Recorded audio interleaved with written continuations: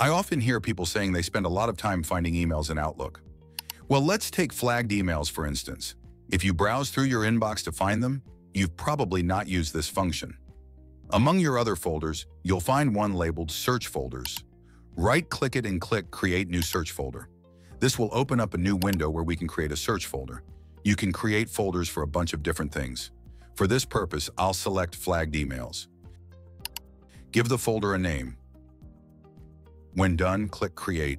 Outlook has now created a folder given the name and containing the emails you specified. All my flagged emails are now being collected in one place. They are still located in my inbox, but Outlook is also reflecting them into this folder to make it easier for me to find them. As soon as I flag or unflag an email, it will either be added or removed from the folder. As you can see, the number next to the folder flagged changes when I unflag or flag an email. Don't just use these for flagged emails. Try the other types of folders as well.